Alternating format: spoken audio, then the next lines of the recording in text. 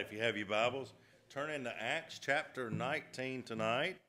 As we're going to it's been a while since I preached in Acts, so it's time to start acting better, right? So let's get to chapter 19 of Acts and finish that up. Believe it or not, there's only about 7 or 8 more chapters, but that can compile 18 sermons. And so, not that they're already prepared, by the way, but looking at, I know we'd love to continue to go through Acts. So Acts 19 tonight, and of course, you'll see in probably your heading, it's going to be a riot at Ephesus. I'm using a New King James Version translation tonight. The difference between the King James Version and the New King James, a lot of it takes out the thou, the, and replaces that mainly. So usually it could probably, if you're with the King James Version, it'd be easier to read through. I usually use the New American Standard Bible. Believe it or not, I memorized a bulk of my verses in the 1980s version of the NIV, whereas the newer NIV translation is more gender neutral, and so in some of the translations types, so I definitely prefer the 1980 version, around that version of the NIV. Some would call that the nearly inspired version.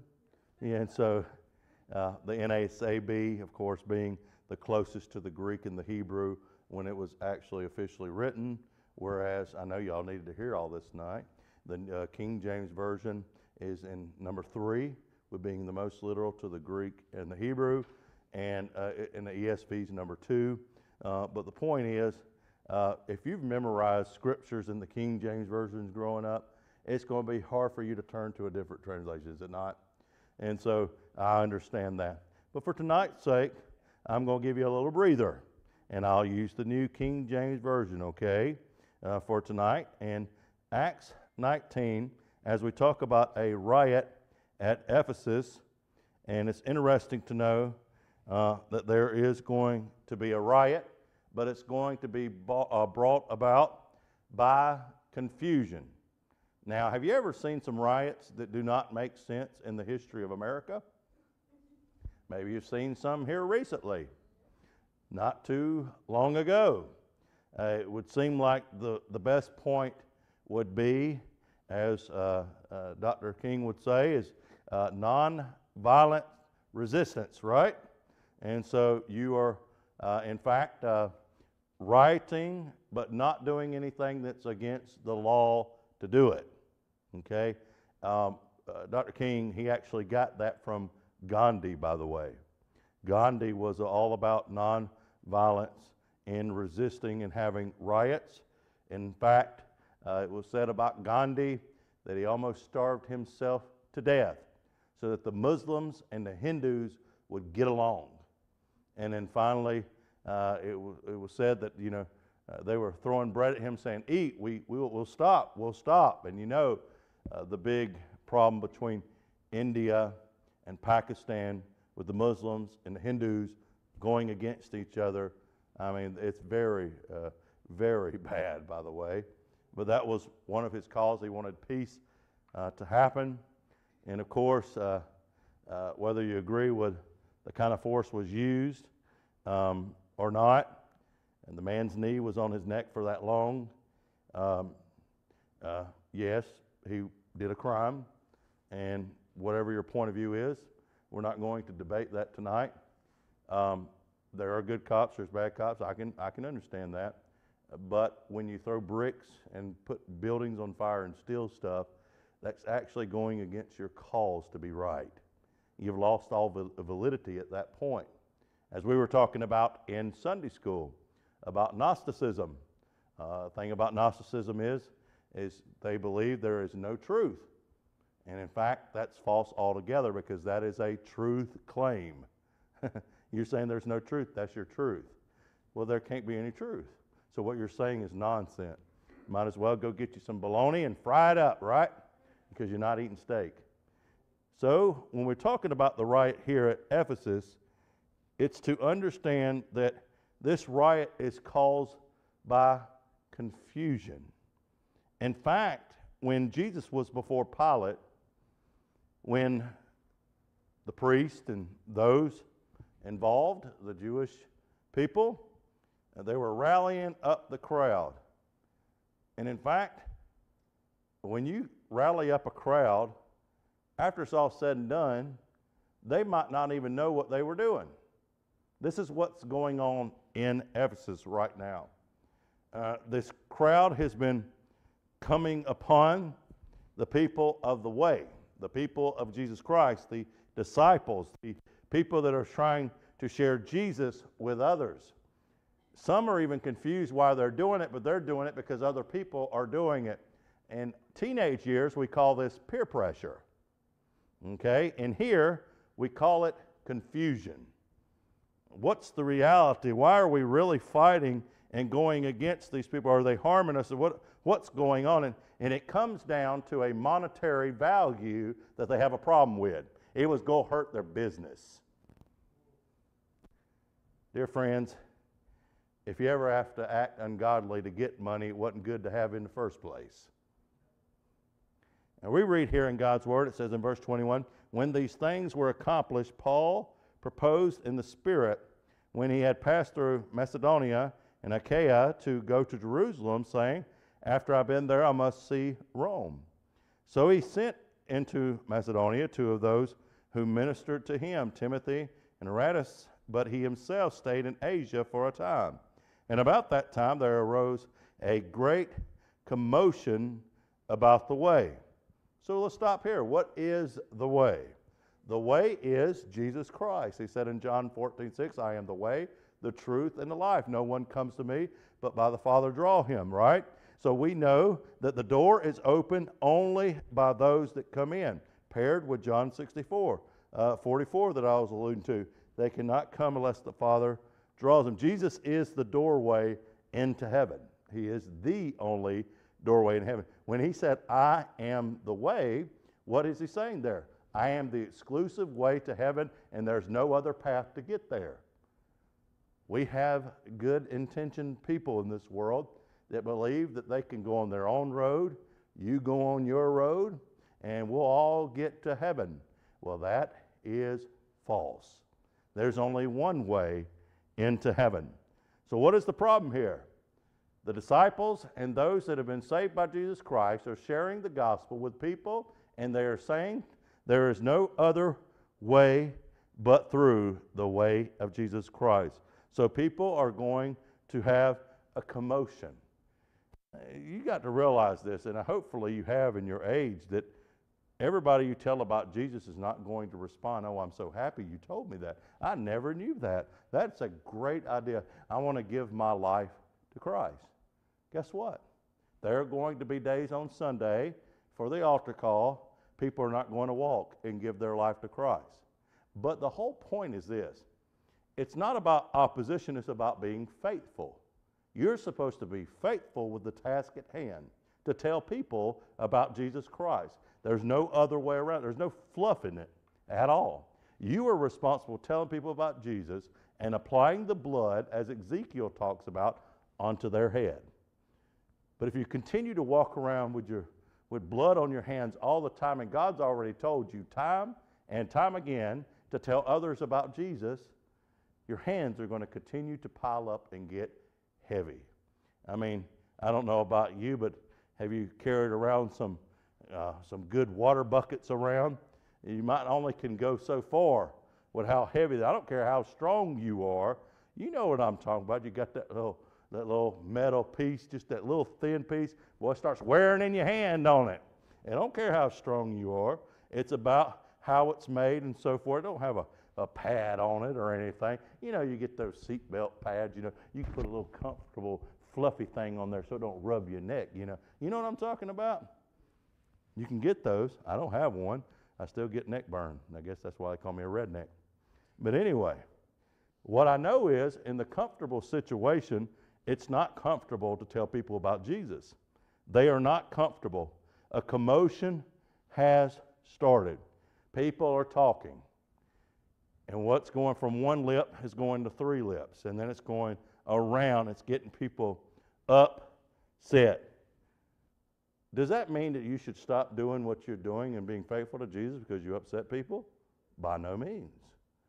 In fact, they want to continue to tell people about Jesus. But listen to this. In verse 24, for a certain man named Demetrius, a silversmith, who made silver shrines of Diana, brought no small profit to the craftsmen. He called them together with the workers of similar occupations and said, men, you know that we have our prosperity by this trade. Moreover, you see and hear that not only at Ephesus, but throughout almost all Asia, this Paul has persuaded and turned away many people, saying that they are not gods, which are made with hands. Interesting enough, this goes back to Acts chapter 17. When he was at the Areopagus, he was there in the marketplace. He was there on Mars Hill telling people about Jesus Christ. And he said, no God, not this God, by the way, can be formed by human hands. What was he trying to say there in that Mars Hill sermon? You can't craft God and say, here, we're going to worship this thing that I humanly have created. You know who else tried to do that? Aaron, Moses' brother. He tried, that thing just popped out as a cow. No, my friend, you had a mold that you put into that fire that was the shape of a cow, and you said, everybody bring your earrings. Moses is taking too much time on the mountain. And they put those things in there, and they melted down just so finely. And boy, out of that fire popped the cow. Come on, Aaron. Moses has been around you a long time. He knows you. And so here we have these workers are not getting their money. This is their livelihood. This is, in fact, another reason why Jesus went in the temple and whipped a lot of people. This is what they were doing it for. They were not doing it genuinely to provide sacrifices for people. They were making profit off God's house. And Jesus said, it's not going to be turned in to this den of robbers. This is a house of prayer. Okay? This goes for churches. This goes for ministries. This goes for anybody else, that if your main goal is to financially gain prosperity on this world, you have missed the mark by far. It's not prosperity, but prosperity has to be found in Jesus Christ. It's not about having money. It's about the root of evil of having that money. And so that's what's happening here. These men are upset and they're going to other workers. We got to get rid of Paul and everybody that likes the way of Jesus Christ, that is preaching this. It's taken away our money. It wasn't necessarily that it wasn't true. It was that it was taking away their money. They made profit by selling these false gods, these deities, these places that you can put upon your headrest. You could put in a dining room. They had these formed and made for them. Now, if you have some ashes in your house, that's okay. I'm not totally against that. The reason I wouldn't probably have ashes in my house, I'd probably drop them. I would do something weird and just stumble and fall, and they would hit the ground, and I'd be a mess. These are not about worshiping a loved one. These were about worshiping gods that did not exist. And I know the people that are in the ashes and in the urns, they do not exist, but it's a memory for you. It's a memory of that person in your life if you have those things. But again, it's not about worshiping people. The people are worshiping that are trying to sell these gods are worshiping money and therefore turning it into a profit so that others can worship false gods. It's a problem. He talks to them about the occupation and deals with the reality. Our bank accounts are getting hit. And in fact, in verse 26 it says, moreover, you see and hear, not only in Ephesus, but throughout all Asia, this Paul has persuaded and turned away many people, saying that they are not gods which are made with hands. So not only is this trade of ours in danger of falling in disrepute, but also the temple of the great goddess Diana may be despised and her magnificence destroyed, whom all Asia and the world worship. Are they truly concerned with that person's respect? Or are they more concerned with the respect and dignity they want by having a living? And that's what it comes down to. Of course, Daniel had to face this when he was in the midst of all that was going on, and he was accused, and it was put in a decree. He had to face this too. He was very valuable in the kingdom. And by the way, who else? Joseph, being thrown into a prison. I mean, being in a prison doing stuff that was faithful, okay, coming out and being in command and being falsely accused for being flirtatious, trying to commit adultery. This was really false. That we know Joseph ran away from that. And although he is being placed into a jail cell, he continues to remain faithful, just like Daniel knew what was wrong, but he continued to remain faithful. Opposition is either going to break you or make you better. Again, when people deal with problems in their life, they deal with problems in their family, whatever the case may be, it's how you respond to the problems that makes you better. In fact, they are refining these gods so that people could worship them, whereas Paul and the other disciples are refining their lives with character and integrity and in faithfulness and perseverance and faith. That's what matters to the Lord. That's prosperity with a gospel-driven focus. God was going to provide for these disciples' needs. It was not if, when God wanted to do it. He did it the way He did it. God was going to take care of them. But they knew that this world is temporary. That whatever they do down here is going to matter for eternity. So they wanted to continue to send their rewards on ahead of them. You see in a book called The Treasure Principle. It's a little bitty tiny book if you've ever read it. It's really good because it talks about sending your treasures on ahead of you. This is what the disciples were doing. This dispute was going to take place. Conflict was going to arise. And it wasn't the conflict that they had their eyes upon. They had their eyes upon the Lord and being faithful to them, because at the end of the day, they had to answer to God Almighty, not Diana. And so they worshiped God faithfully. And now verse 28 says, now when they heard this, they were full of wrath and cried out, saying, great is Diana of Ephesians. So the whole city was filled with confusion, and rushed into the theater with one accord, having seized Gaius and Aristarchus and Macedonians and Paul's travel companions. And when Paul wanted to go to the people, the disciples would not allow them. When some of the officials of Asia, who were his friends, sent to him, pleading that he would not venture into the theater, some therefore cried out one thing and some another.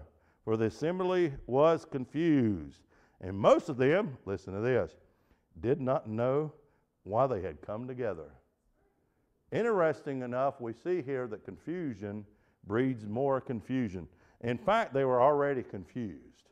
When you're worshiping a God that's not Jehovah, that's not Yahweh, that's not Jesus Christ, you should already be confused. Some would say that Jesus came and He turned the world upside down. Dear friends, that is not theologically true. The world was already upside down.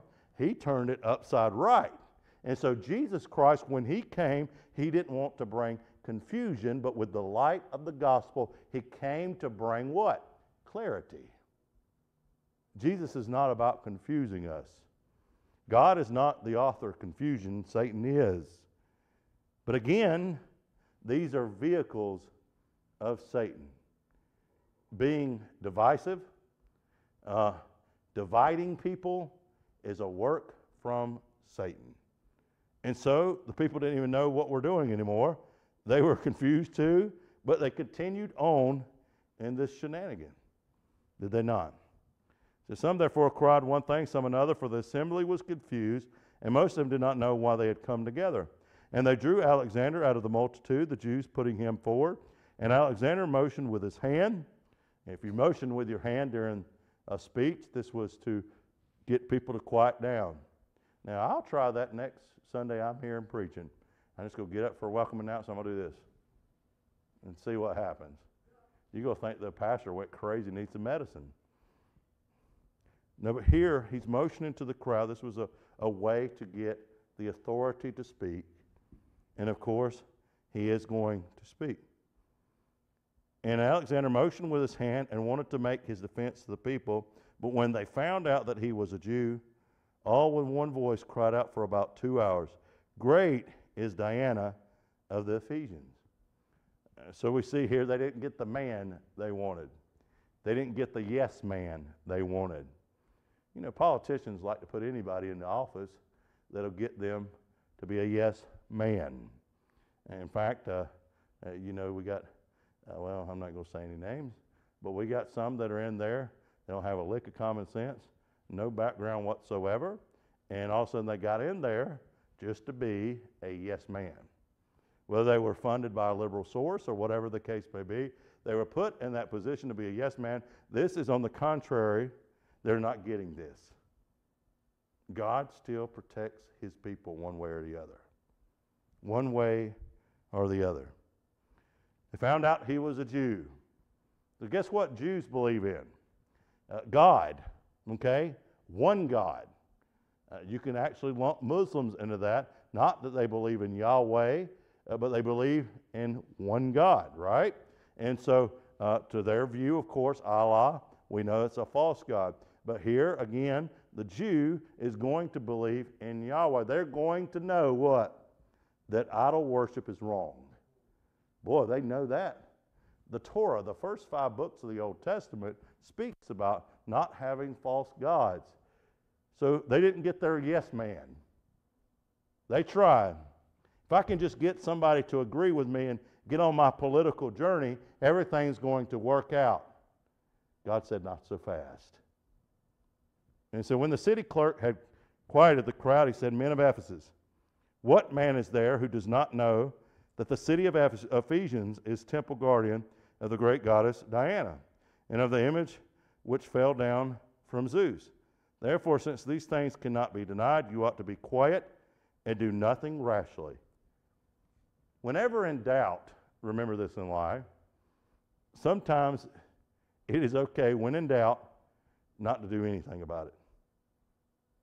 Now, you can doubt and be unbiblical by doubting what God wants you to do and not following through. But there are some times when in doubt, don't. Okay? This is one of those occasions. He's telling everybody, take hold of your emotions. You see, we talk a lot, do we not? They do SAT tests. They do BSAP tests in elementary. I don't know what all the things. I know they're pretty much taking cursive out of education in a lot of places. It's going to be a secret language, but I'm going to have a good Morse code because I love to write cursive.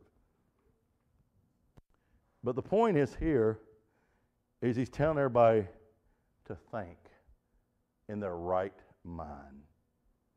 We talk about IQ.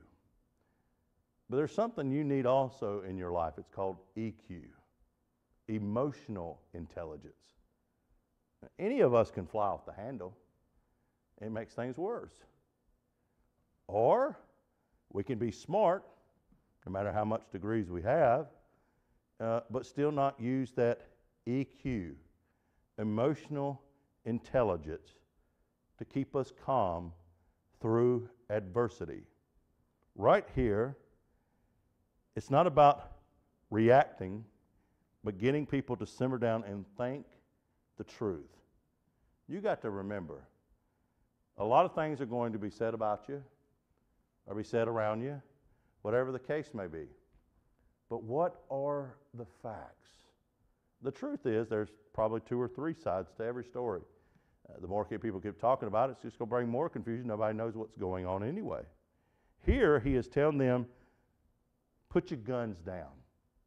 Put your swords down now. All right, let's think like men and women here for a minute. Let's put this down.